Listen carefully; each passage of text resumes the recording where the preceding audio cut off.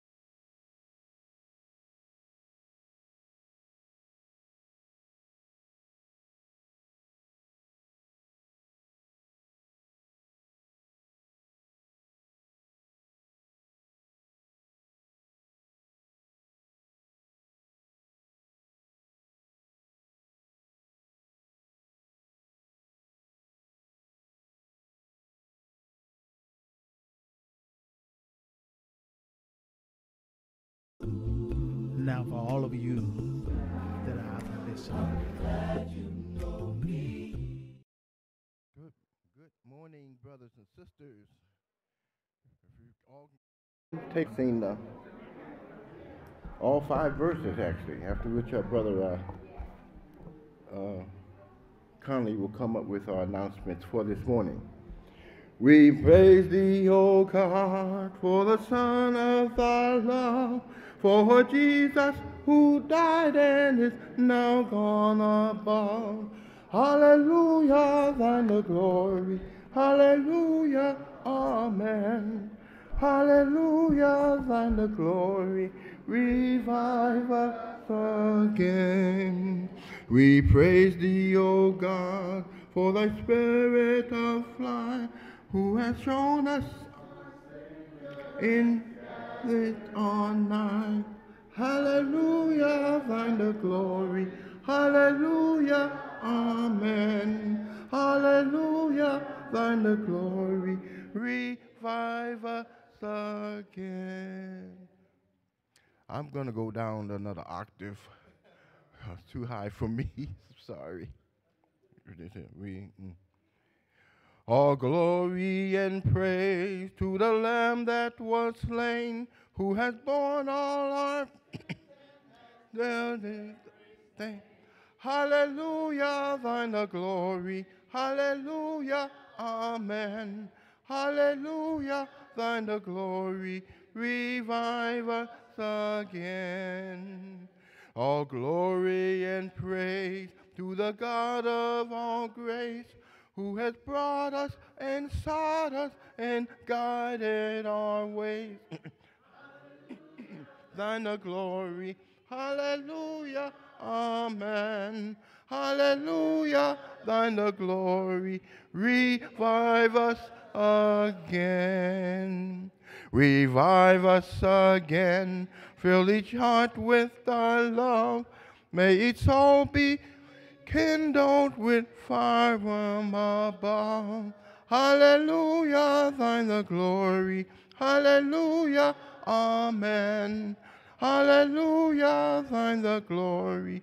Revive us again.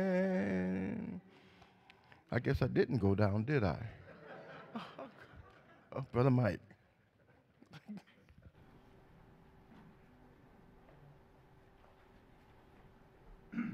Morning, everybody. All right. Announcements. I've got some late announcements. Yesterday was a pickup and drop off of needed communion supplies, and if you want to leave a contribution. Yesterday also, the Spanish had a sister's breakfast here from 8 to 1. That was all yesterday. Make a note. Family life meeting today after morning service. Also, we have our Bible class is 9:30. It's here. It's we're doing His Family.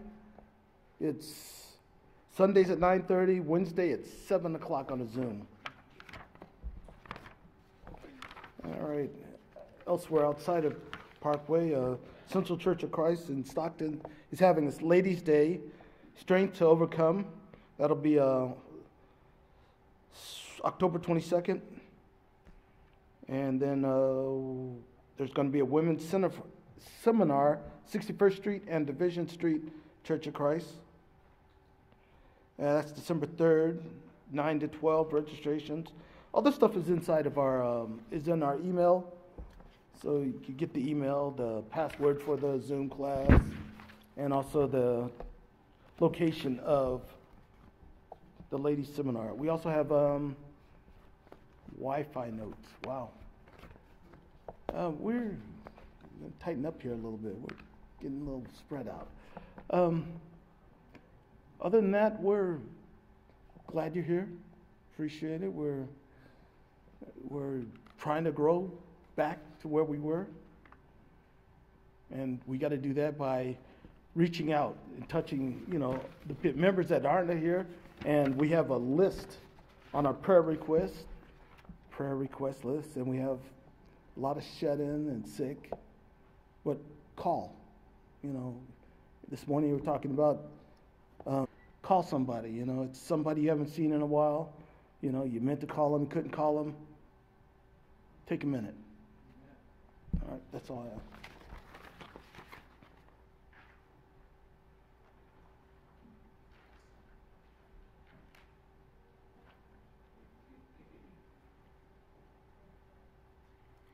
Okay, good morning. Okay, I'm before you for the call to worship. I would like to read Psalm 95, verses 3 through 7. And if we just think about what's being said here in the scripture text, we'd appreciate the God that we have and the God that we are serving. Beginning with verse 3. The Lord is the great God, the great King above all gods. In his hands are the depths of the earth, and the mountain peaks belong to him. The sea is his, for he made it, and his hands formed the dry land. Come, let us bow down and worship. Let us kneel before the Lord, our Maker. For he is our God, and we are his people of his pasture, the flock under his care. So just think about what those scripture texts is saying, that we have, God is our God, and we know that from scripture that he created everything. If you go out just in you're walking around, jogging, I'm just at wonder when you see beautiful butterflies. I took my grandson for a little walk and point out the things that the little creatures that we see. And even he, when we're walking along the drainage path, he stops and look at the little gnats that are crawling around, and he pays attention to that. And the birds that we see. So when we come back home, I ask him, okay, you tell Grandma everything that we saw on our little walk. And my purpose of taking him on the walk is to burn some of that energy so he come back home and take a nap. But think of God, we're under his pasture, so he's our great king. And in scripture, the king represents, the pasture, his whole kingdom. We're members of his kingdom. And the king is responsible for being the shepherd of his people. God is our shepherd, and we're members of his kingdom. And here it is, he said he would take care of us. And so we're all under his care. And we all have stories in terms of how God has been great for us. The troubles he helped us go through, and the type of growth that we've had from that experience. And we've heard it said before that if we're going to make the heaven, we need to be a prepared people. So heaven is a place for prepared people. So he's going to try us. He wants to grow us up. And we're here to help one another grow. And here we are. We need to come here today to praise God and thank him for being the type of God that he has been for us and will continue to be for us. Let us pray. Most holy, divine, heavenly Father, we give thanks for your blessings and blessing us as you do. Thank you for being the God that you are. You're a God of patience. You're a God of forgiveness. You're a God of mercy. And thank you, God, for being a God of grace, by you sending your Son, that you want a relationship with us, by having him die upon the cross, that we could be your people, that we could be one of several people that could change the world by the way that we live. Thank you for caring for us as you do.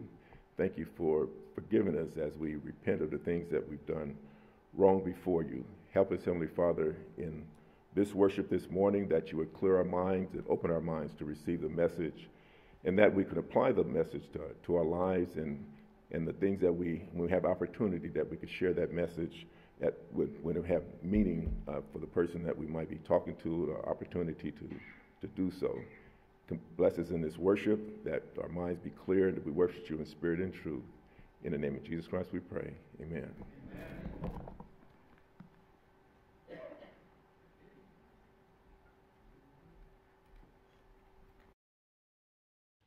Okay, before our Brother Wilford comes before us to give us a prayer of thanksgiving, we're going to sing, I Sing Praises to Your Name. It's only 2 verses. I sing praises to your name, oh Lord, praises to your name, oh Lord, for your name is great and greatly to be praised. I sing praises to your name, oh Lord, praises to your name.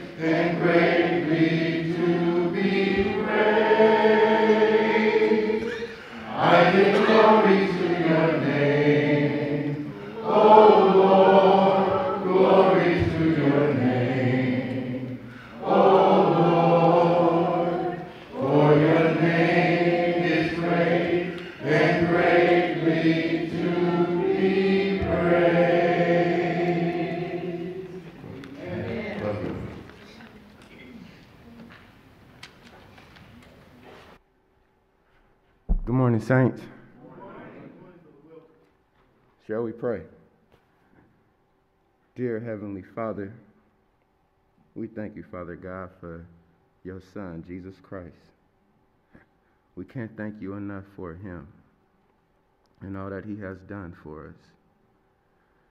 We thank you for the Holy Spirit, Father God, that was sent because of your Son. Just, Father, we just thank you for waking us up this morning and just giving us another day. We thank you for the food that we have. And we just can't thank you enough. Pray. Amen.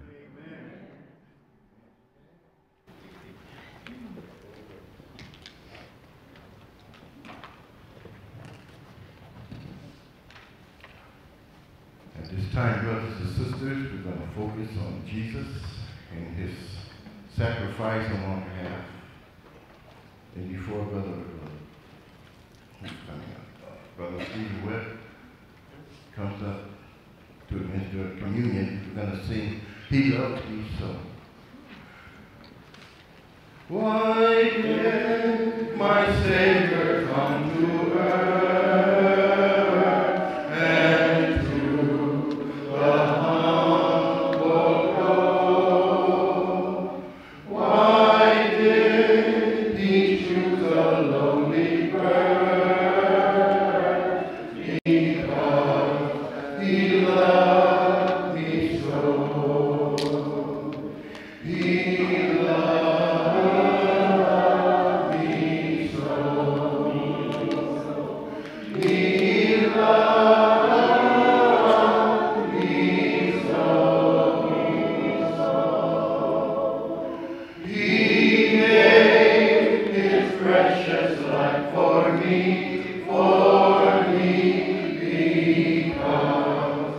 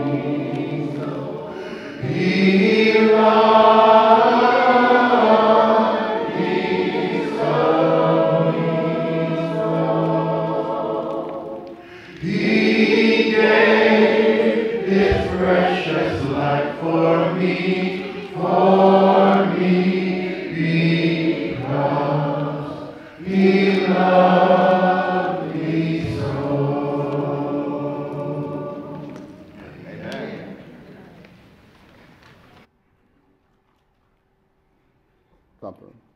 Hopefully you have prepared your minds to do so. It is our duty, the first day of the week, to do so. I'll be reading from you 1 Corinthians 11th chapter, 23rd verse to 33.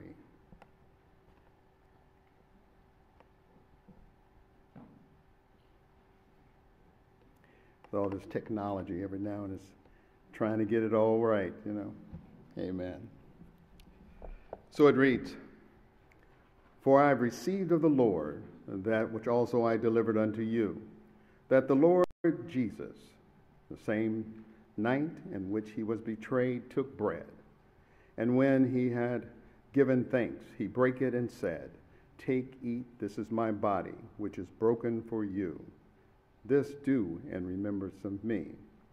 After the same manner also he took of the cup when he had supped, saying, This cup is the New Testament in my blood. This do you, as often as you drink it, in remembrance of me. For as often as ye eat of this bread and drink of this cup, ye do so in the Lord's death till he comes. Wherefore whosoever shall eat of this bread and drink of this cup of the Lord unworthily shall be guilty of the body and the blood of the Lord. But let a man examine himself, and so let him eat of that bread and drink of that cup. For he that eateth and drinketh unworthily eateth and drinketh damnation to himself, not discerning the Lord's body. For this cause many are weak and sickly among you, and many sleep." I've read for you 1 Corinthians 11th chapter, 23 through 30. So it's time you're to take of, I want to make sure that the brothers have not missed anyone. Hopefully you have your communion. Does anyone not have their communion? Please raise your hand. We have one over there.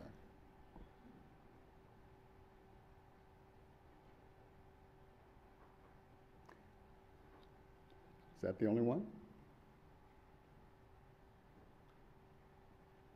Thank you, brothers. If so, you take up the bread, and then I will pray for it.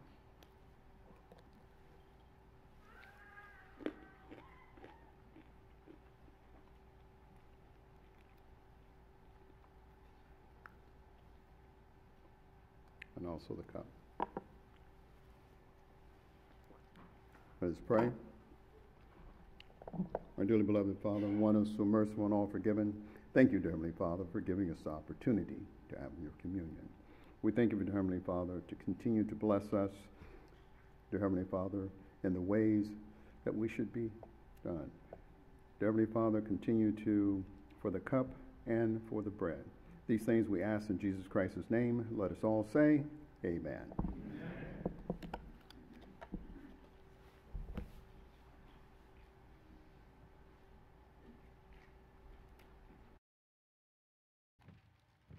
Now, before Brother Houston, we're going to sing Home of the Soul.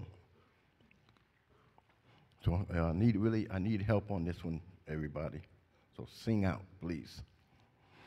If for the price we have striven, after our labors are o'er, rest to our souls will be given on the eternal shore. Sing home of the soul, blessed peace shall reign in the land to roam, free from all care and with joy let no night in the storm we are silent for thee. You took home of the ransom beside the crystal sea. Yes, a sweet rest is remaining for the true children of God, where there will be no complaining, never a casting rod.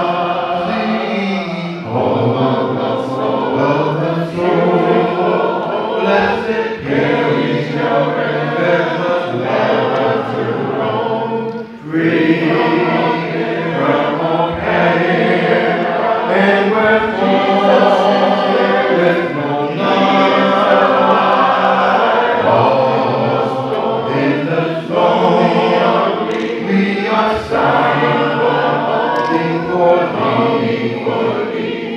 Beautiful home of the ransom beside the crystal sea. Soon the bright moonlight adorning, we shall behold the glad dawn. Lean on the Lord till the morning, trust till the night is gone. Home of the soul, blessed peace shall reign, never to roam, free from all care, and with Jesus with no night, in the storm we are silent for thee. Beautiful home of the ransom beside the crystal sea.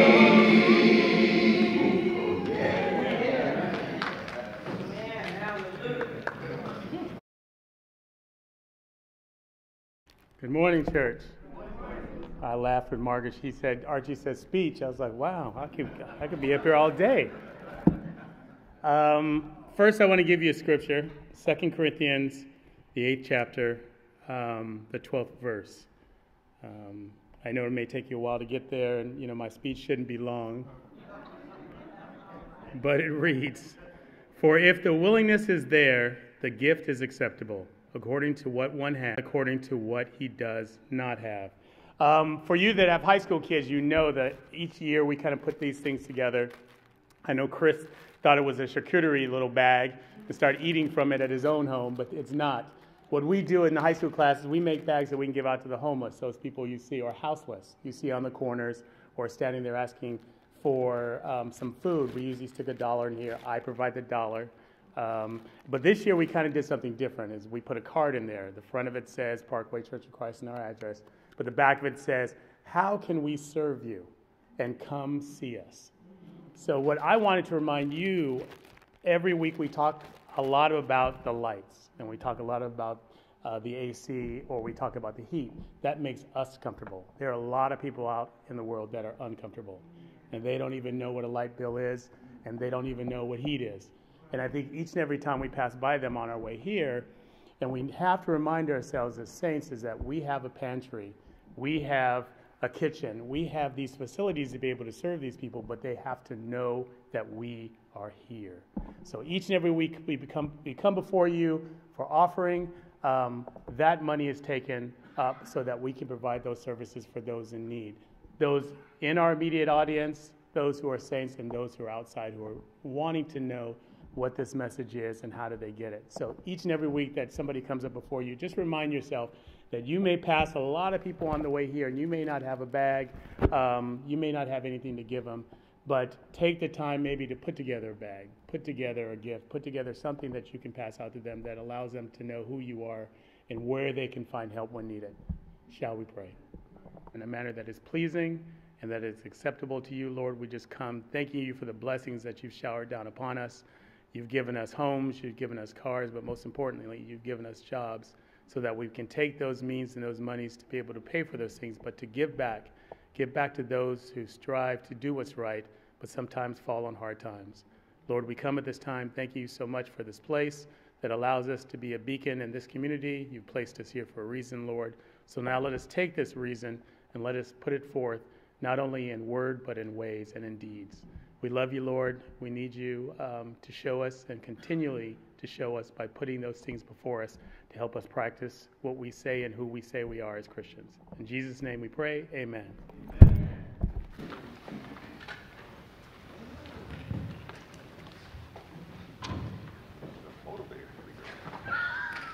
That was a beautiful speech. Okay.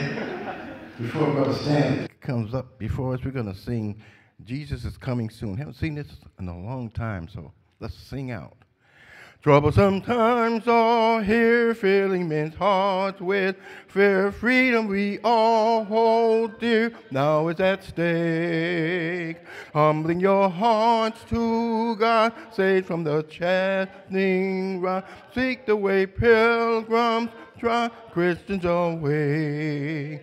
My Jesus is coming, morning or night or noon. Many will meet their doom. Trumpets will sound. All of the dead shall rise righteously in the sky, going where no one dies, heavenward bound. Love of so many coasts, losing their home of gold. This in God's word is told, evils abound. When things have come to pass, nearing this end at last, it will come very fast, like the sound. My Jesus is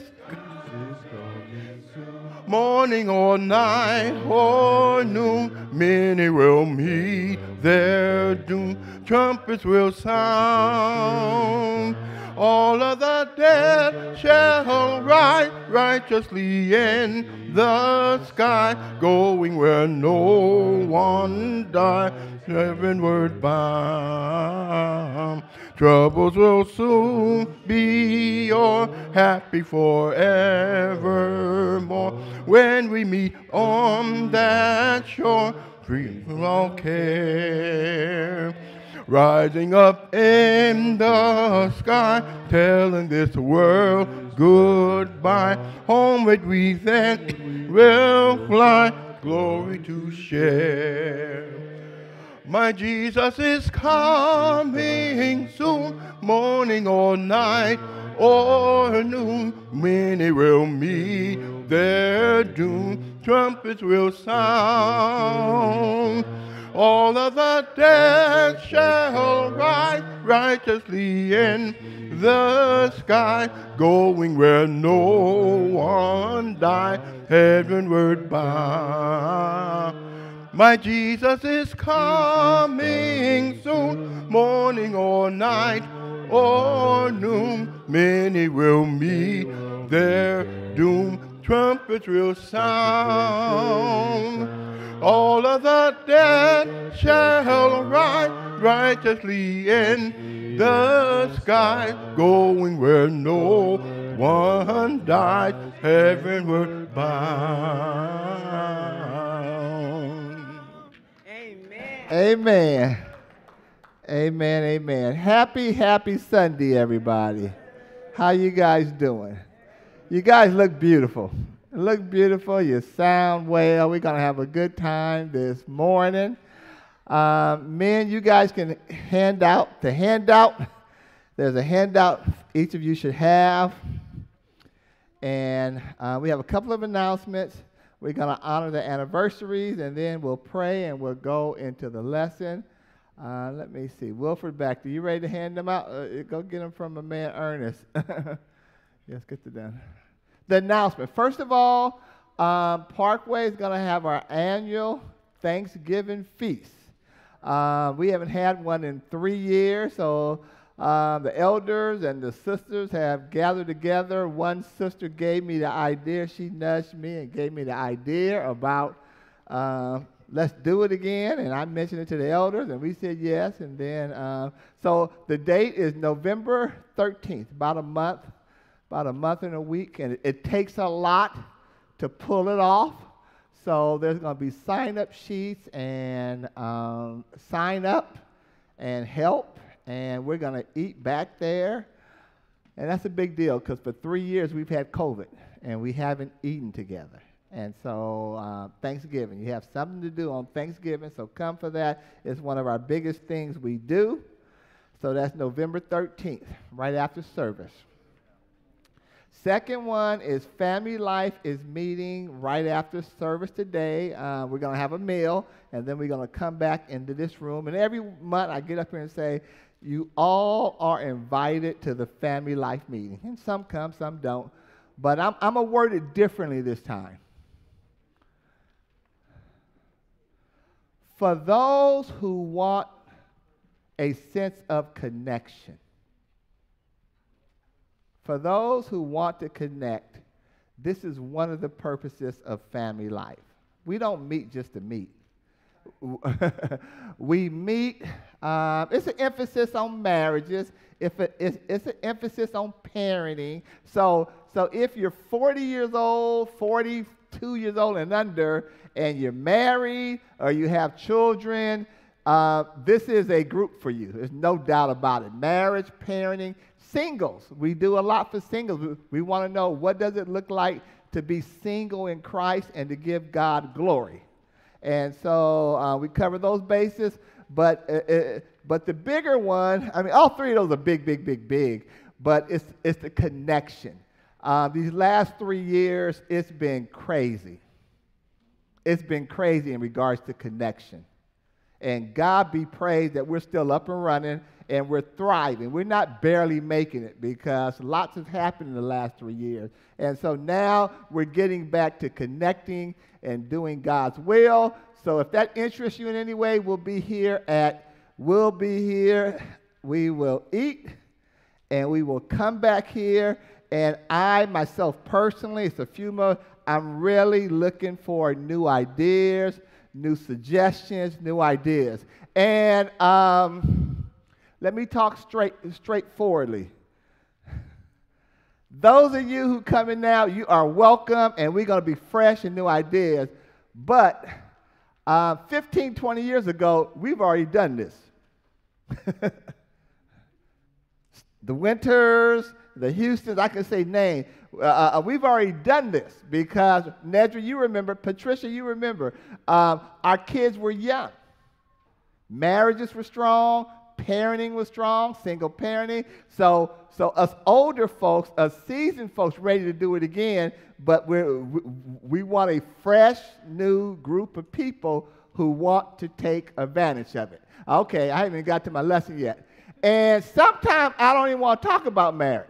Derek, But when I don't talk, no, I'm not picking on Derek. Derek, buddy, out Sam.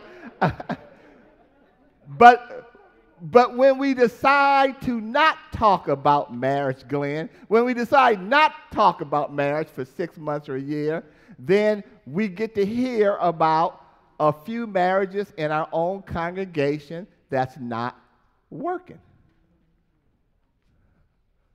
So we have to keep talking about it. Okay, so come to the Family Life meeting today at 1:30. I'm not twisting your hand. I'm trying to keep it real, trying to tell you, if you're married, your marriage is important to God.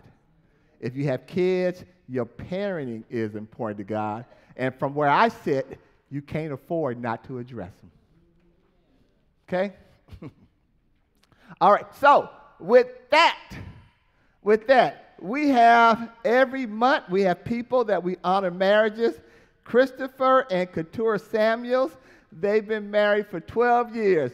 If Couture is not here, Couture, are you here? If Couture is not here, take those to her parents, Glenn and Marcia back there. 12 years, okay?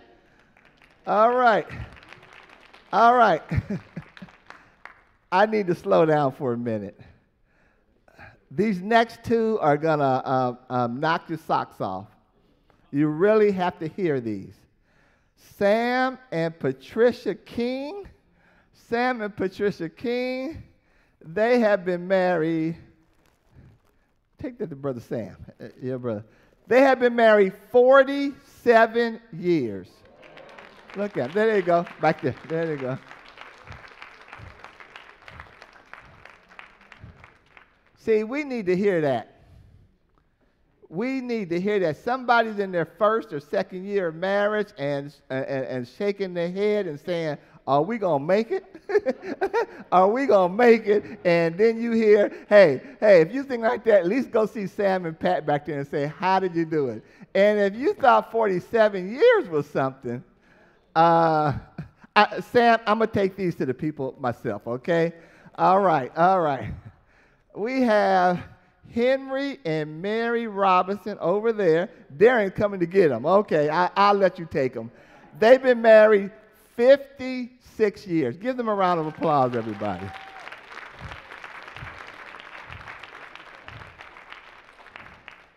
Wow. Don't we need to see that and hear that? Amen? As long as Parkway is a strong marriage congregation, we're going to be all right. You need marriages. So those three examples was just, thank you, Sam, Pat. Thank you, Henry, Mary. Thank you, Couture and Chris. Let's pray and let's get into the lesson. Father in heaven, thank you for the first day of the week. Thank you for Sunday. Thank you for the Word of God. Thank you for a clear mind. Thank you for a clear mind to be able to understand your Word. Work through me. Use me in whatever way you see fit to exhort, put out your word, your truth, and may we receive it at whatever station we are in life and receive it and enjoy it and make appropriate changes and not be tricked or trapped. Amen. Okay, open your Bibles to Ecclesiastes. Open your Bibles to Ecclesiastes, and forgive me, I need to come up here and just say, Q did a phenomenal job 3 weeks ago on Kingdom. I still think about his words and lessons over and over again. And then Chris came behind him and spoke on eagles and then heaven. So we're getting the word from here. We're getting the word from here. And so we just want to make sure we're making application. We don't want to just get in the habit of just hearing the word every week and saying rah, rah, rah, but we really need to go home and have it change our lives. Ecclesiastes chapter 1, verse 1 through 18. We're not going to read all of that right now. I went out for a minute. Sam, did someone read Ecclesiastes 1, 12 through 18? No. Okay then. Okay, so let's read that. Thank you. Ecclesiastes chapter 1, verse 12 through 18. I, the teacher, was king over Israel and Jerusalem. I devoted myself to study and to explore by wisdom all that is done under the heaven. What a heavy burden God has laid on men. I have seen all the things that are done under the sun. All of them are meaningless, a chasing after the wind. What is twisted cannot be straightened. What is lacking cannot be counted. I thought to myself, look, I have grown and increased in wisdom more than anyone who has ruled over Jerusalem before me. I have experienced much of wisdom and knowledge. Then I applied myself to the understanding of wisdom and also of madness and folly. But I learned that this too is a chasing after the wind. For with much wisdom comes much sorrow. The more knowledge, the more grief. Ecclesiastes can be a hard book to read, and it can come across very dismal because Solomon says vanity, vanity, vanity. In fact, verse 2 is the scripture text of Ecclesiastes. Meaningless, meaningless, says the teacher. Utterly meaningless. Everything is meaningless. Okay. So let's start.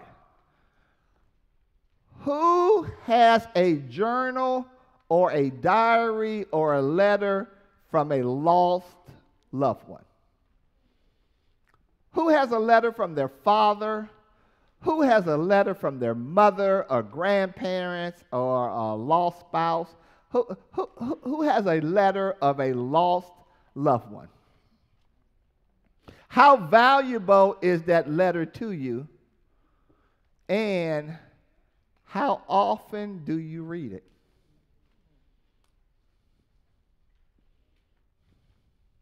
This is what this book is about. It's one man's journal or diary through life. He gave us his cliff notes.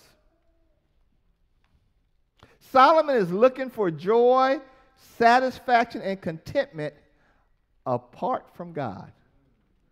And he writes us his cliff notes. He left us his notes on how he felt and how a life lived at this level consists of. He takes us behind the scenes. Let's introduce Solomon to us, and let's look at his credentials. Let's go to 1 Kings 4. Turn over to 1 Kings 4. 1 Kings 4, we're going to start with verse 20. Let's introduce Solomon and his credentials. Kayleen, we had, Deborah and I were blessed, and Isaiah, somewhere in between their third, fourth child, he turned 21. And so, like any birthday, we had a spread. At least we thought we had a spread until I read this. But anyway, we had a spread. We had barbecue. We had chicken. We had yams. We had macaroni and cheese. And we had greens. And Deborah had tea. And then Deborah made cakes. She made a cake for each child. Isn't that a good mother? Made a cake for each child. And we bowled. Nedra, we bowled. And then this morning I woke up. And I can't take my hand and put my belt on behind me, and my knees are hurting. But I had fun bowling. But I said, man, what's happening here? Stanley just went bowling. Yeah. But we had a spread, and we ate, and there's food left over and everything. And so that's what you do. Chris Brinkley gets up here and says, love is creative, and it's extravagant. When you love, you're creative, you do things, and you're extravagant. You're not cheap, you know. And so I say all that to say, let's introduce us to Solomon. And my Bible says, Sam, these are Solomon's daily provisions. This is what he ate daily, John. Let's look at 1 Kings chapter 4, verse 20. The people of Judah and Israel were as numerous as the sand on the seashore. They ate, they drank, and they were happy. And Solomon ruled over all the kingdoms from the river of the land of the Philistines as far as the border of Egypt. These countries brought tribute, and were Solomon's subject all of his life. Don't miss that word tribute. Deborah and I got a chance to see a good movie, The Woman King. I really recommend it if you love movies. And part of the movie is kings paying tribute to one another. And so in the movie, a stronger king has guns and has horses. And so the lower king didn't want to pay tribute. In fact, they're arguing and fighting with his people about it. But he said, they have guns, they have horses, so-and-so. And so the bigger king comes in and says, what is this tribute? You are short, and so now you owe me that. That's one part of the movie. It's this tribute. So all these kings are coming, paying tribute to Solomon. That's a good place to be in. You just sit back and you receive your tribute. Okay? And so, verse 22. Okay, here it is. Solomon's daily provisions. Is that what it says? It don't say monthly, Cecil. Does it say daily? Solomon's daily provisions were 30 cores of fine flour and 60 cores of meal, 10 head of stuffed cattle, stall-fed cattle, 20 of pasture-fed cattle, and 100 sheep and goats, as well as deer, gazelles, roebucks, and choice fowl. For he ruled over all the kingdoms west of the river, from Tishpa to Gaza, and had peace on all sides. During Solomon's lifetime, Judah and Israel, from Dan to Beersheba, lived in safety, each man under his own vine and fig tree. Solomon had 4,000 stalls for chariot horses and 12,000 all who came to the king's table. They saw to it that nothing was lacking. They also brought to the proper place their quotas of barley and straw for the chariot horses and other horses. This is Solomon's daily provision every day. Tomorrow he gets up, married, and it's the same thing. Daily. Okay? I'm presenting his credentials, so when he starts talking, we can listen to him, okay? So now let's look at his wisdom.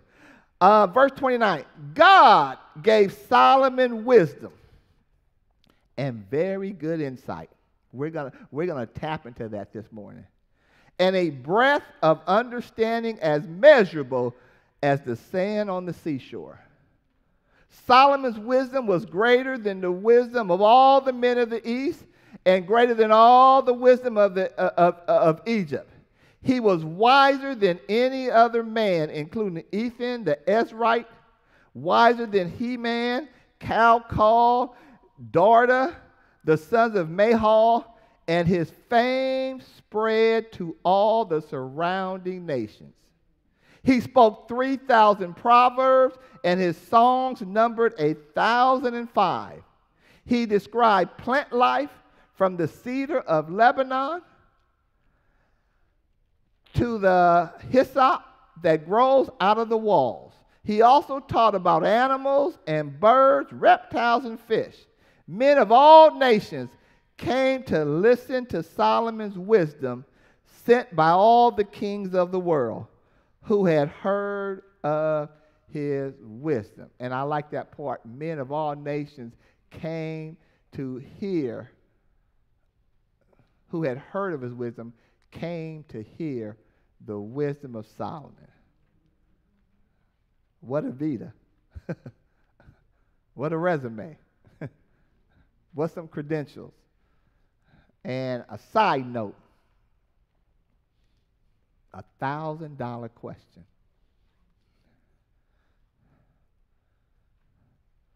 Whom do you seek out for wisdom?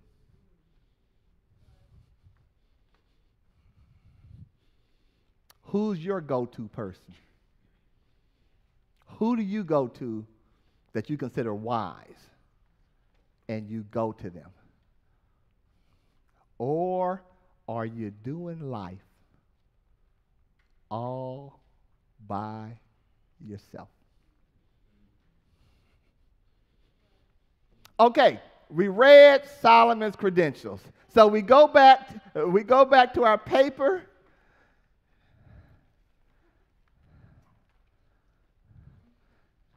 A great time of great riches and peace. A little extra note, Sam. What Solomon built in 40 years, Kayleen, Rehoboam lost in 30 days or so.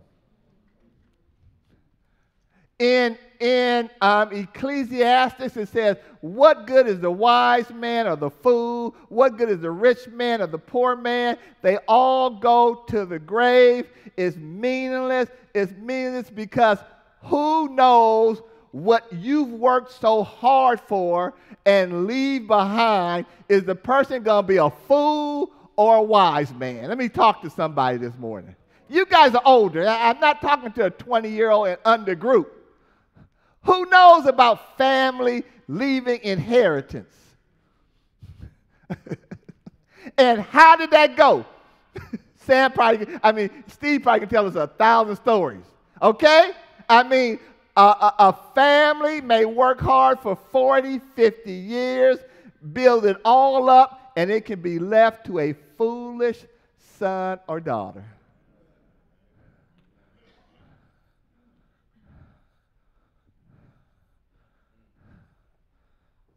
Verse 2, you're going to hear vanity, vanity, breath, vanity, no purpose, meaningless. What Solomon is saying, when you sum it all up, none of it has any real, eternal, lasting value. Vanity, vanity, vanity. Solomon says he's a king in verse 1. He said he did great projects. Chapter 2, verse 4 through 6. He had much wealth. Chapter 2, verse 8. He said he had a harem. He had lots of women. Men singers, women singers. And these words were written 30 centuries ago, and they're still relevant today.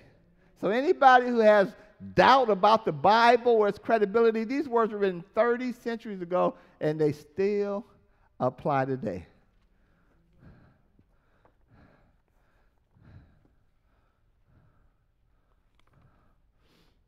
All of these ideas trying to explain life without reference to God.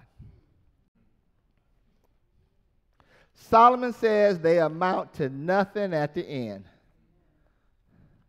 Some of these ideas of philosophy, Stanley, make it clear, go slow. Some of these ideas of philosophies that we have to deal with are, here they are. I didn't even give you the big word, materialism and self-centeredness, and I didn't even give you that. I just put the word out. First one, we do that, or your families and friends do that. Search for significance. Personal autonomy. The church has a challenge of getting people to connect. You don't realize one philosophy is personal autonomy. I'm my own man. I'm my own woman. I decide what I'm going to be involved in, when, and at what level. It's a philosophy. Don't get too close to me. It's a philosophy. My search for significance, my search for personal autonomy, another philosophy. People are trying to find meaning and purpose to life.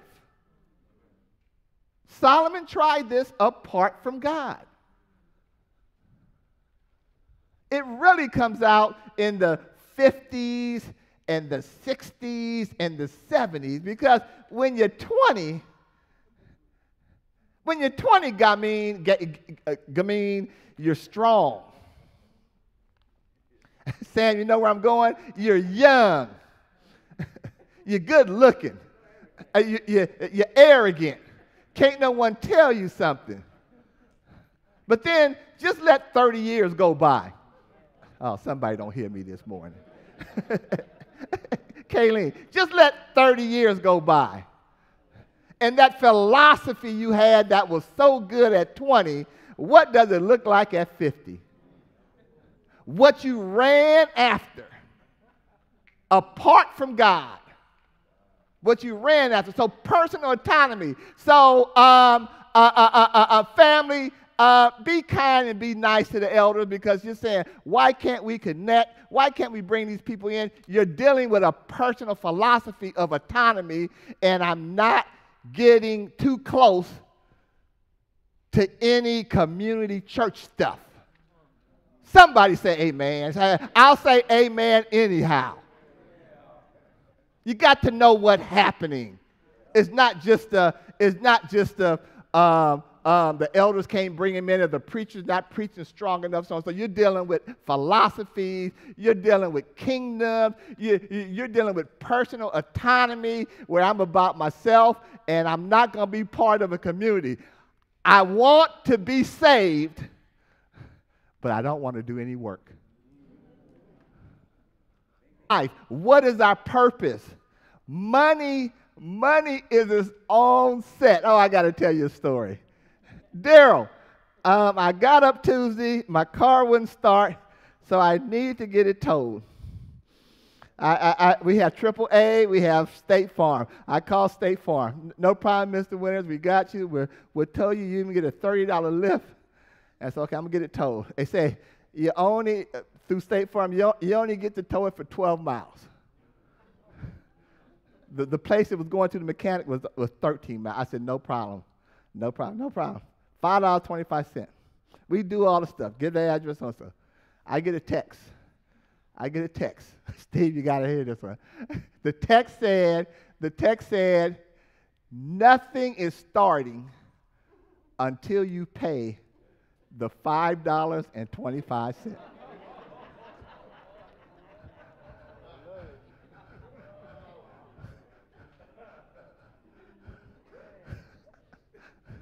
I put out my debit card. I'm looking at my phone. I'm getting everything. So I need to tow. I'm trying to get to work. But we gladly paid the $5.25, and then I was able to get a tow.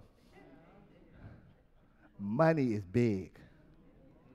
Money is big. People want their money. People will fight you on their money. People fall out of relationships on money.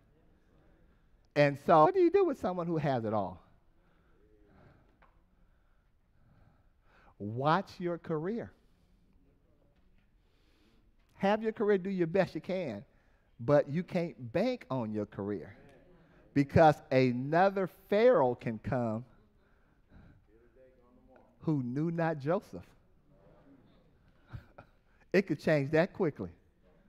Another Pharaoh come on. It's happened to me at Kaiser. I told you guys I kept a good attitude, and that Pharaoh left, and another one's in. But the Pharaoh on our ship came in, disrupted everybody's schedule, and Kaiser praised her and sent her and gave her a promotion. Came in, disrupted everybody, and then I'm gone. But my whole faith is not on my career. I love what I do, but who I am as a person and my significance is not based on what I am and what I do. Success. How did you go after success? And then love. Love. All these are philosophies that we go after without reference to God. Any worldview, we're going to go there, any worldview that suppresses the truth about God, watch out for. And it is part of the pattern of this world. Let's go to Romans 1, 18 and 19. Romans 1. Romans 1, 18 and 19. Romans 1, 18 and 19, the Bible reads, "The wrath of God is being revealed from heaven against all ungodliness and wickedness of men who suppress the truth by their wickedness, since what may be known about God is plain to them, because God has made it plain to them. For since the creation of the world, God's invisible qualities, his eternal power and divine nature have been clearly seen, being understood from what has been made, so that men are without excuse." My point is, any worldview, philosophy that suppresses the 8 and 9.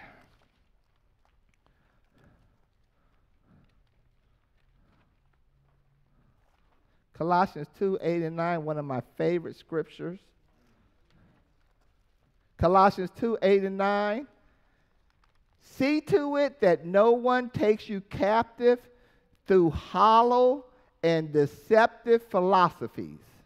Philosophy is a way of doing life, which depend on human tradition and the basic principles of this world, rather than on Christ. For in Christ all the fullness of the deity lives in bodily form. So don't let anybody come to you. Don't let anybody come to you with another way of doing life other than Christ. You already have Christ. You already have the best way you can do life. There is nothing new to offer you. Back to slide 5. So this is an introduction and overview. Next week, Lord willing, I plan to talk about chapter 2, which is pleasure, and chapter 3, which is time. What Solomon says about pleasure and what he says about time. But this is an introduction this morning. So slide 5, it says Ecclesiastes 1 verse 1 to verse 12 is the introduction to the journey. I'm about to go on a journey. 1 verse 12 through all the way through chapter 6, verse 9 is pursuing the journey. And 6 verse 10 through to the end of the chapter, reflections and summary of what it did. In Ecclesiastes a lot, you will hear the term under heaven or under the sun. What that means is vanity. All of it means nothing under the sun, under heaven. What it means is on this earth. Whenever you see under the sun, under heaven, it's on this earth. Vanity, vanity, vanity, everything on this earth. Ecclesiastes chapter 1, verse 3 through 11. Some of this is nothing you don't know, but it's just nice to review and nice to really understand it.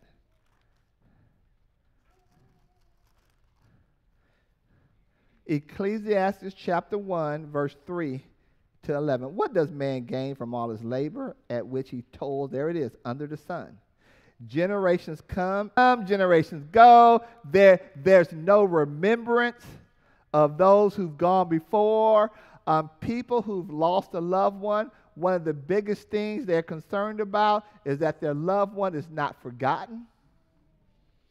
We try to remember when they pass. I'm talking about all of us in here. We do it in our own different ways. We may remember a card. We may remember a phone call. It's precious. It's precious because people don't want you to forget their loved ones.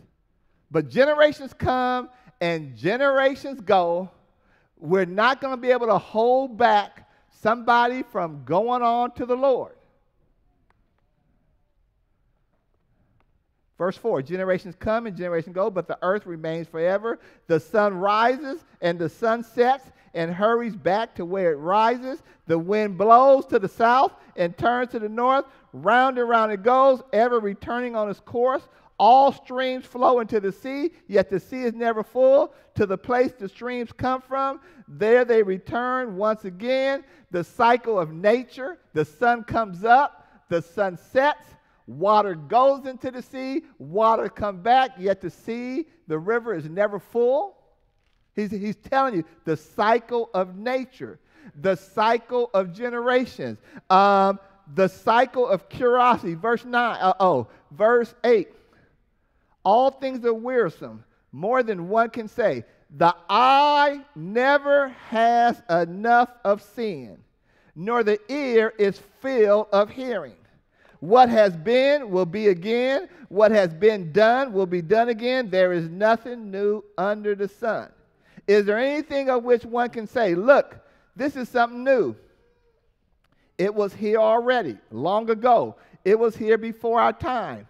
There is no remembrance of men of old, and even those who are yet to come will not be remembered by those who follow. Cycle of curiosity, cycle of absence of something new. What it means is it's been here already.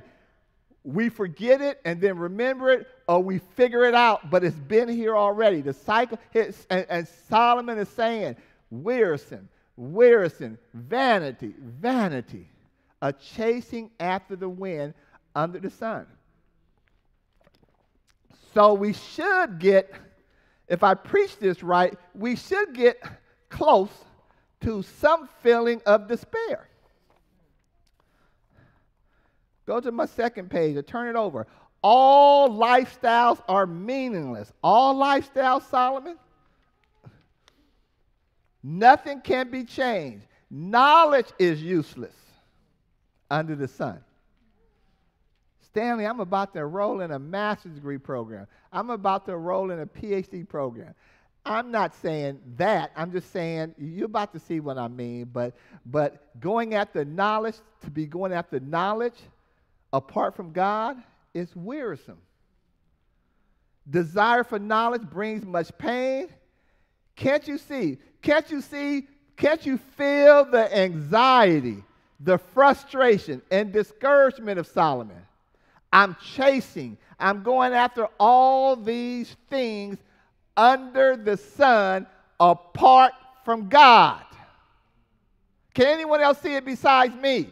Can you hear the frustration and the anxiety and the frustration? Now, step back a minute.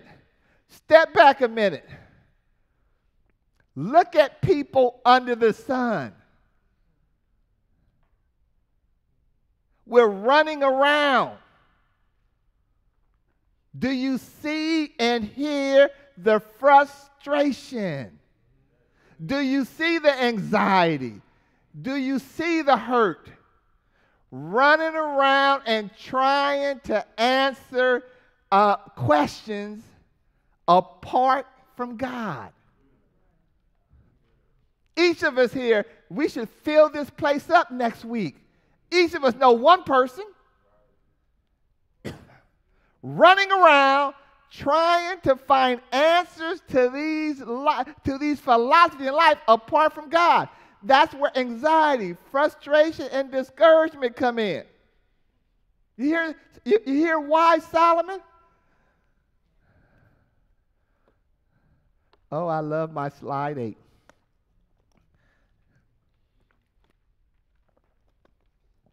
Deborah, Solomon is teaching us. Derek, you ready? Oh, Sam, you back there? If there is nothing new under the sun that has any meaning, then our purpose must be above the sun, outside of ourselves. Woo! If there is Solomon finally gets to the point of, if there's nothing new under the sun, then our purpose, our meaning in life must be above the sun, outside of ourselves, the realm of the invisible, the realm of the spiritual, the godly, the heavenly, joy, peace, contentment, peace with God, peace with yourself, forgiveness, cleansing, and power are not found under the sun. Let's go to Colossians 3, 1 through 5.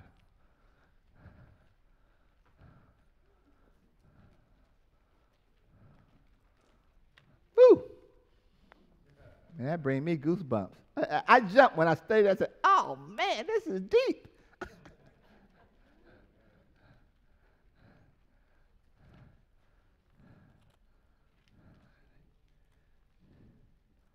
Colossians 3. This is not Solomon, but this is Paul. Colossians 3, verse 1 through 5. Since then, you have been raised with Christ.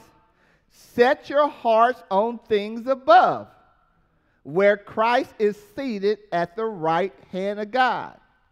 Set your minds on things above, not on earthly things. For you died, and your life is now hidden with Christ in God. When Christ, who is your life, appears, then you also will appear with him in glory. I'll just read one more. Put to death, therefore, whatever belongs to your earthly nature: sexual immorality, impurity, lust, evil desires, and greed, which is idolatry.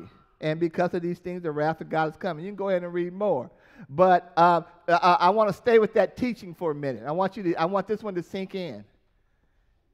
If everything under the sun is vanity, a chasing after the wind, and weariness, then for me to have purpose in life, it has to be above the sun.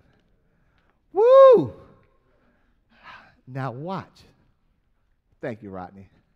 Now watch how beautiful the church community becomes. You guys hear me? The church community all of a sudden now becomes, woo! You come to church. We praise God above the sun. We learn we're not God. We pray. The church community does a whole lot of things above the sun. We tell you, don't focus on this earth. Chris came here and did an excellent job on heaven. Where you hear that? So I'm slowing down and say, have you come to the elders and say, count me in? Have you come to the deacons? Have you come to their wives? Are you on the team? Can we use you? Can you be of a benefit? Can you add value? Do you know what you are a part of?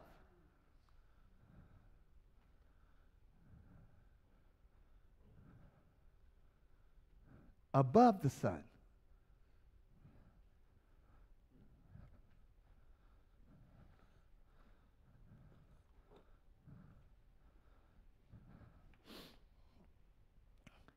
Things under the sun never fully satisfies. You've experienced it. That good meal Ethan I had last night, that good meal I had last night is not going to, that meal is gone. I need another meal today. It doesn't satisfy. It satisfies for a moment. You've all experienced it. You brought the new car. You brought the new car. That car was cool. For that first month, second month, the carpet still smelled new. But by the second and third month, you say, I got payments on this car. For how long? That's what this is about, that it doesn't ever fully satisfy. It's not supposed to. Solomon is letting us in. Solomon said, I've had it all, and I've done it all, and I'm giving you the cliff notes. I'm telling you,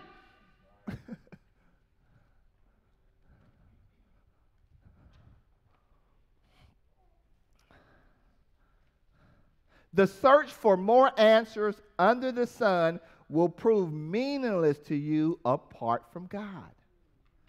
The whole can't be known without God. Does that knowledge bring me joy, peace, contentment, and soul satisfaction?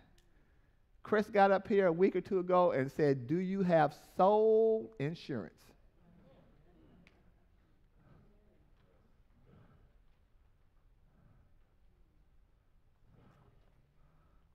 Solomon concludes with three main observations. Have a trusting relationship with God. Let's go to the second one. The young should remember and serve God while they are young. Let's go to Ecclesiastes chapter 11. I think I want 12. Ecclesiastes chapter 12.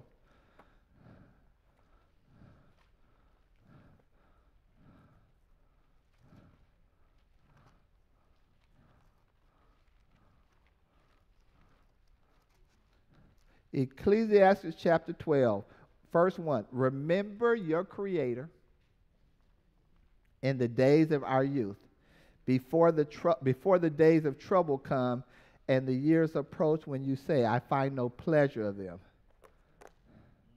Young people, first of all, my hat's off to you. You're here, you're participating, you're doing things. Keep it up.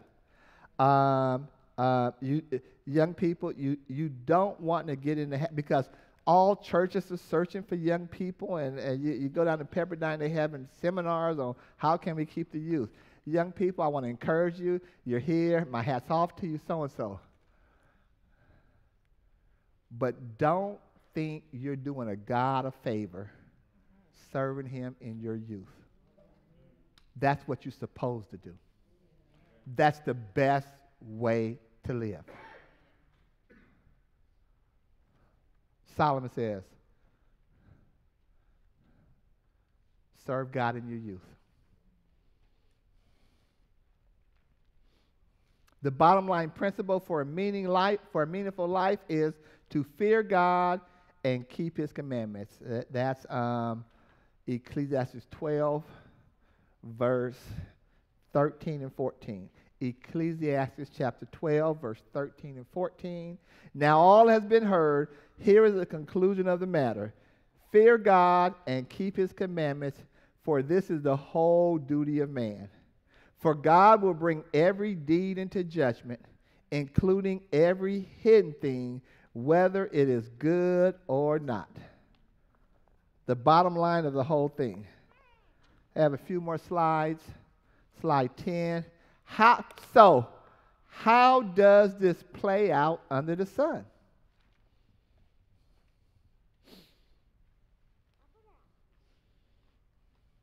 What do you see under the sun?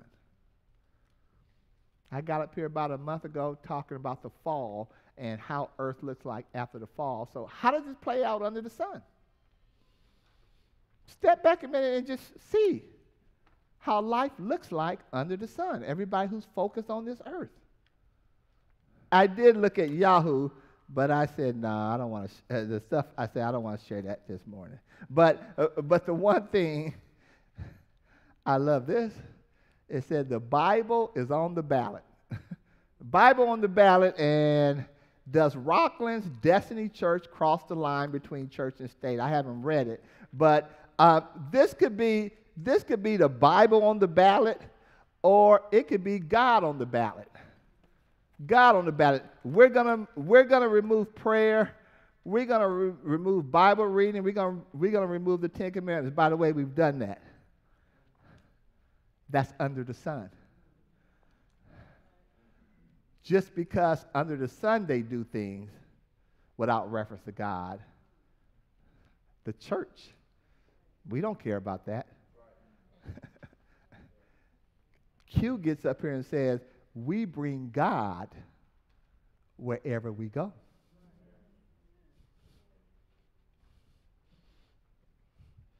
You guys remember when Jesus and Pilate was talking and Pilate said, "Are you a king?" He said, "My kingdom is not of this world. I'm not under the sun. I'm from a place you don't even know about." So we don't trip out. We don't get crazy with stuff underneath the sun. Because we know people under the sun are just doing what they do under the sun.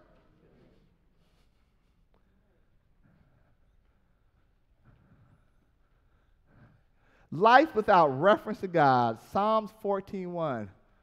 Only a fool has said in their heart, there is no God. That's Psalms 14:1. Anyone who's trying to do life without a reference to God, the Bible calls you a fool. Stanley Winters did not call you a fool.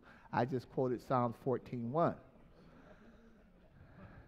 Trying to find answers, or all answers, under the sun, how is that working for you?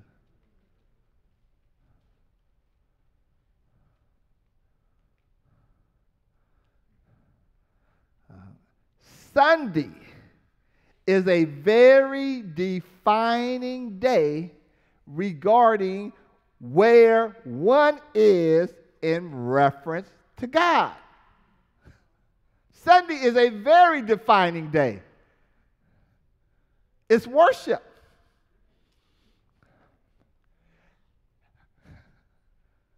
You want to know where one is really in regards to reference for God? Is God in your life or not? I got to word this pretty carefully because I work on Sunday. I've heard from about 3 to 5 different people in the last 6 weeks. Some are struggling and mad and sweating and stuff, and others may have given up their Sunday so quickly. But that's not the worst thing. We're on the internet. We're on Zoom. So you still can listen. But the question is,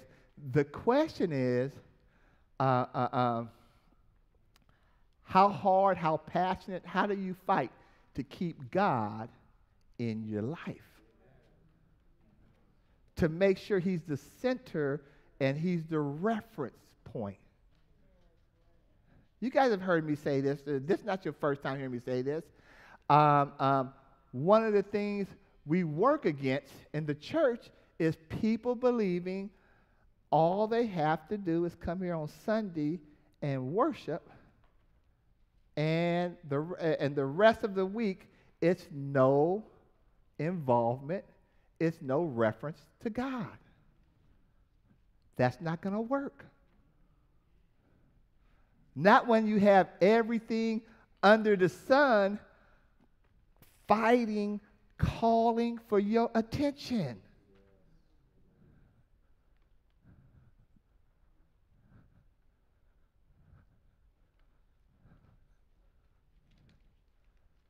You want to hold the church leaders responsible on why so-and-so is not spiritual.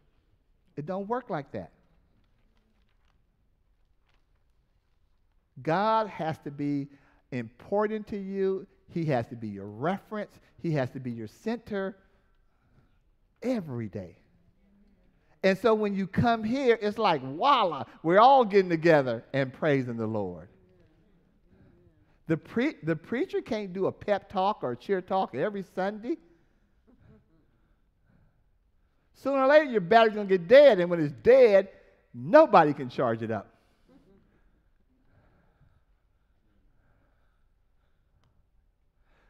Those who once had a focus above the sun have now returned for answers under the sun.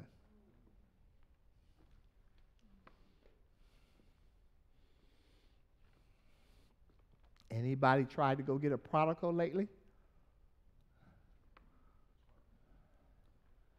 Jabari, I have this here. This could be a full-time job. Cecil and Margaret, if they went after all the young people who used to follow after God and now are back under the sun, they're not going to do it, but they would have to quit their jobs. And even if they quit their jobs, it still wouldn't be enough. I could have a full-time job, and the job still wouldn't get done. Of people who once were following above the sun, and they've gone back to life, dealing with life under the sun.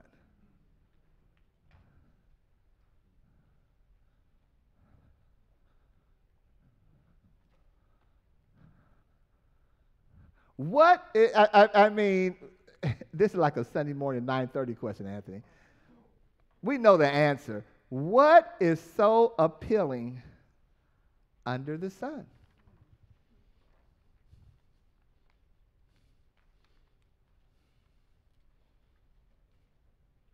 And Solomon tells us, meaningless, meaningless, meaningless. Okay, we're 5 minutes from finishing. Okay, so your preacher Stanley heard a song. I mean, I heard the song 2 or 3 months ago. It's called 1,000 Names. It's called 1,000 Names of Jesus. I love the song. So I heard the song twice last week, and I said, Wilford, how can I get this song in my lesson? It had nothing to do with Ecclesiastes. I said, how can I get this song in my lesson? And Derek, I said, I know how. I can ask one question. I can ask one question, and that'll put my song in this lesson. And the question is,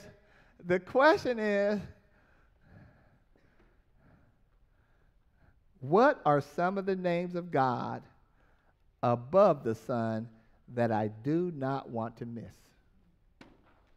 When we become older, we don't like getting cheated. We don't like getting shortchanged. If I'm supposed to receive my blessing, I want all my blessing. I want all my blessing. And so one of the reasons why there are some names of God above the sun that I don't want to miss out on. So that's why I don't want to be hanging out under the sun too long and just being all about that. And so it's a song. I know it as a song. I might try to do what I can do at times. I'm not going to sing it to you, but my point is, it's a song, 1,000 Names. I forgot the author, but you may like to hear it. But here are some names of God, and they're bigger than just a name. Watch. The song says, I call you Creator, I call you Maker, because you give life and eternal spark. I call you Healer, because you can mend any broken heart. See, you don't find this under the sun. And when I start talking these names, it's so many people here. God's going to meet you where you need for him to meet you at by these names. And that's why you don't want to be cheated under the sun and miss this. I call you Faithful Father, because you finish everything you start. Grandfather or whatever it is, but the guys, I call you Faithful Father, because you finish everything you start. Oh, that next verse. He says, my soul was made to respond. Mary, you know why we meet every Sunday and why we sing for hours and so, and next week we'll do it again? Because my soul is made to respond. I'm lost in wonder for all you do. Is God wonderful to you? Or are you just going through the motions? Have you missed the wonder of God? Barbara, you and I can just go back from where he took us from, and that we're here now, and we should have wonder. And everybody should have the same story. Put your hands up if God has touched you and brought you from someplace. Hey, that's how it should be. Go on, Derek. That's our God. The song says, your love is boundless. Your grace is patient. You are never giving up on me. You're not going to find that in some books underneath the sun. Go to the next slide. I got it in there, Wilford. Is there a next slide? You don't have it? There you go. Oh, I'm having a ball, Deborah. I call you bondage breaker. You are handing out the prison keys.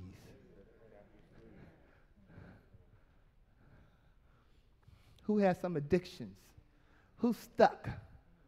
Who feels like they're going around in a vicious cycle over and over again? God's called the bondage breaker. I'm giving out the prison keys. Is that good news, Anthony? Is that good news? You see, that's why I don't want to be cheated. I don't want to just talk about things underneath the sun because they're not going to touch my soul. And they're not going to meet me there.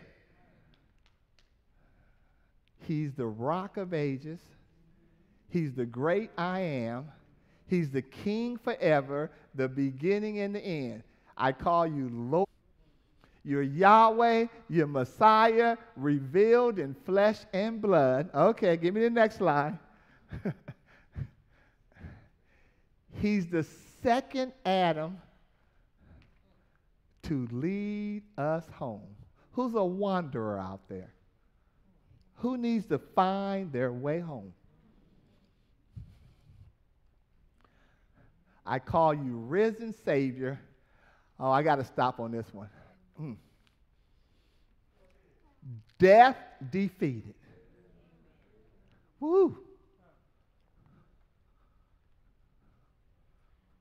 This is one of our biggest ways, Mary, why we serve our risen Savior. What you're going to do when you're on your hospital bed and you might not get up. What you going to do when you got to call the preacher and say, so-and-so has passed, has gone on to glory. You've already been dealing with life above the sun. You know Jesus. You know the one who has already defeated death. That's where he meets you. I call you death defeated. Full of mercy, rich in love, Jesus, Messiah.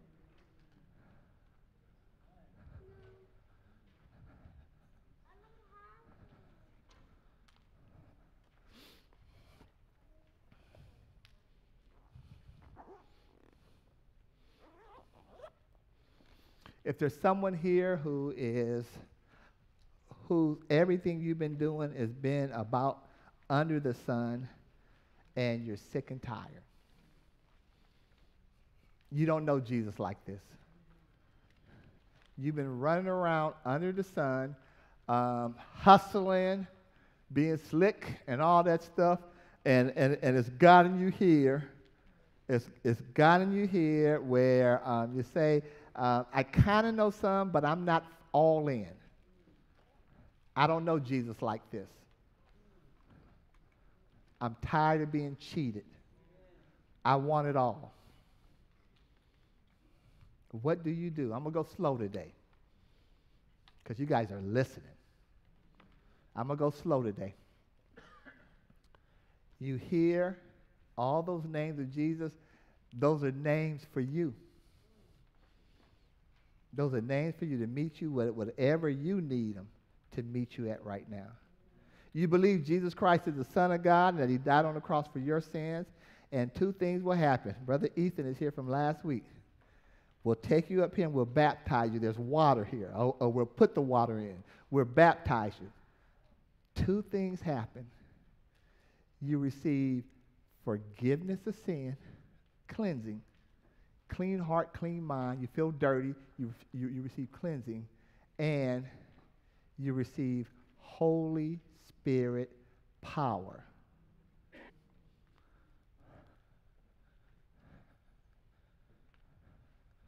Christians, is it time to have a revival? Time to get a jump start? I'm part of an eternal, magnificent church that blood brought by Jesus. I can do no less than what my master, my Savior asked of me.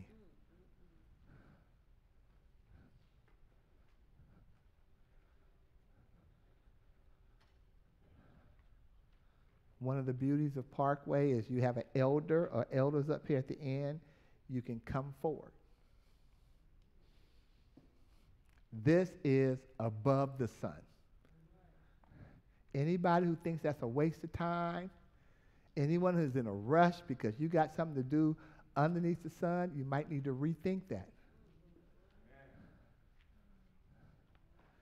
Young man got baptized last week. You guys were wonderful and stand to greet him. Welcome here. The Bible says angels in heaven above the sun rejoice when one soul. But if you don't understand that, you're just going and go. You got something underneath the sun more important than a soul being saved. Last thing I'm going to say, each of us, Stanley included, let's step it up. Let's step it up. All of us know one person who's running around underneath the sun, frustrated, angry, hopeless, and no answers. And here we are sitting up here comfortable with the answers. We need to bring somebody else with us. We have the answers. We have Jesus. We have the answers of going around what you're going to do. But the hard part is how to package it where they will receive it. And you got to pray ahead of time. Let's go back to filling this church up. Let's please respond as we stand and sing. Things are ready. Come to the feast. Come to the table, now is spread. Ye famishing, ye weary, come, and thou shalt be richly fed. Hear the invitation, come whosoever will, praise God for those salvation, for whosoever will. All things are ready, come to the feast, come for the door is open wide. A place of honor is reserved for you at the Master's side. Hear the invitation, come whosoever will, praise God for full salvation, for whosoever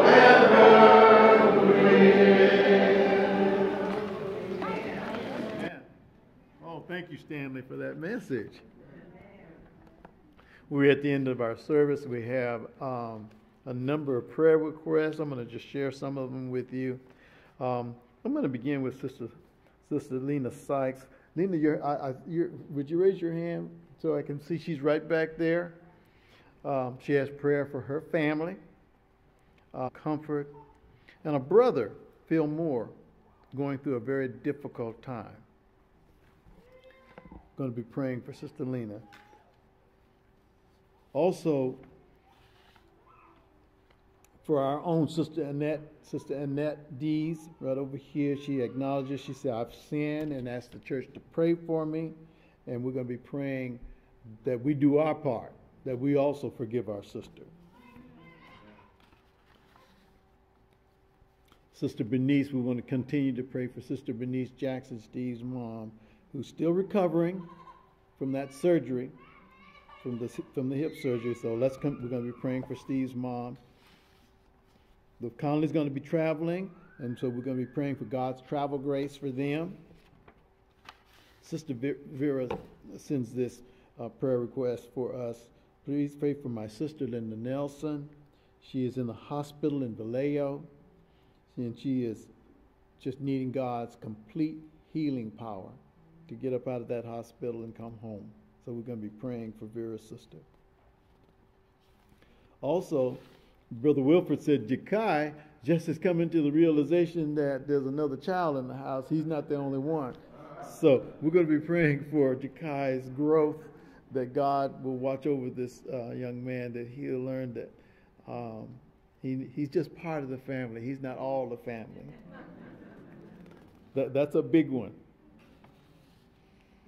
And for Wilford and Desiree, they want to be closer to God as well and raise their children. And for good test results. Many of us, as we get older, we start to go to the doctor and have those tests. We want those test results to be good ones. And so we're going to be praying for Charles. And a prayer request by our own Brother Russell. His sister's name is Allison. She's been dealing with cancer for some time. And so he's asking prayer on her behalf. She's also struggling with some mental health issues. And we know that that's tough stuff to deal with. But Allison, his sister, will be praying for her. Let's go to our Heavenly Father in prayer.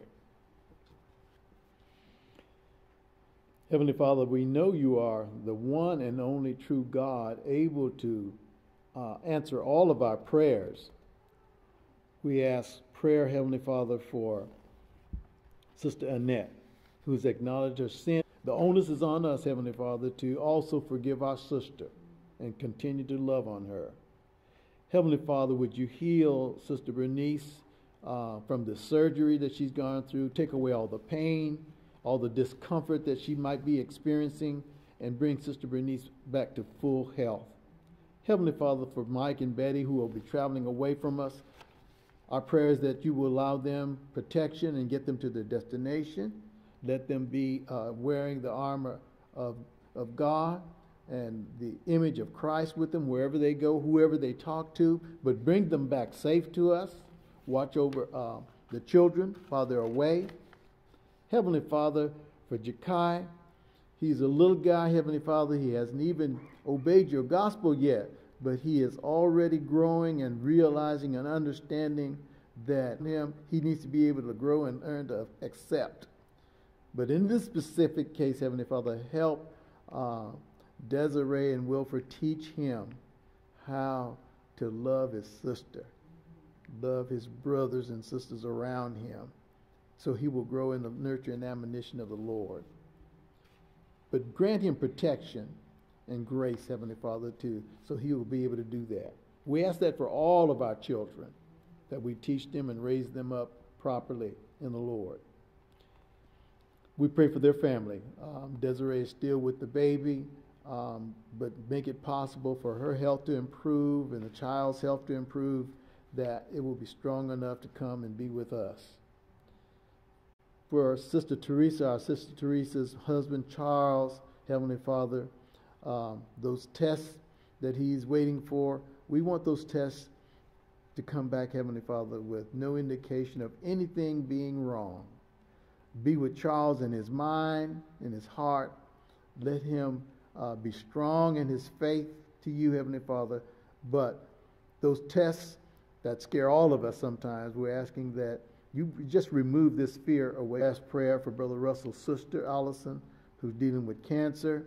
We're asking for healing, complete healing, because we know it's in your power.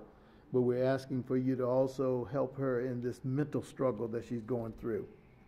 Let her get through it, Heavenly Father. This is your child. Heavenly Father, for all the love and care that you give all those that are in your care, especially those on our prayer list, those who are traveling, those who are shut in, Those who are desiring to be here but aren't ready just yet, we're praying for them, for our congregation, for all that we do here, because we're trying to grow people up, Heavenly Father. We're trying to grow them up so that when you come for your church, they will be ready. Let us do that in the most wise and understanding way. We ask all things in Jesus' name. Amen. And just for a minute, if you would, I have a special. She just needs 3 brothers to help move my furniture into my condo. And she states, I just moved here from Sacramento. I'm 68 years old, a widow. I have a bed, dresser, and she has a 2 up above it, a chest, another 2. So that means 2 items, I believe, 2 drawers to be moved. And she says, that's it. So it isn't like moving a whole bunch. It's just like 3 items, maybe 4 or 6 at the most. And so we need to talk to our sister and find out, what arrangements we can make, when, the time, where, when, how, a vehicle to pick up these things and help. We need to talk to her. And Lena, you're right back there. Would you raise your hand so the brothers can see you? Okay. See, there she is right there. She's needing to move some things, just a few items. So let's get over there and find out what she needs. Okay. We're dismissed, and let's go ahead and fellowship with each other. Now for all of you that are out there listening, I'm glad you know me. I need you just to close your eyes. And I need you to think about your personal relationship with the Father right now. How good He's been. We're one big family. And family, let's just give God praise. It's time to worship. Oh, lift up.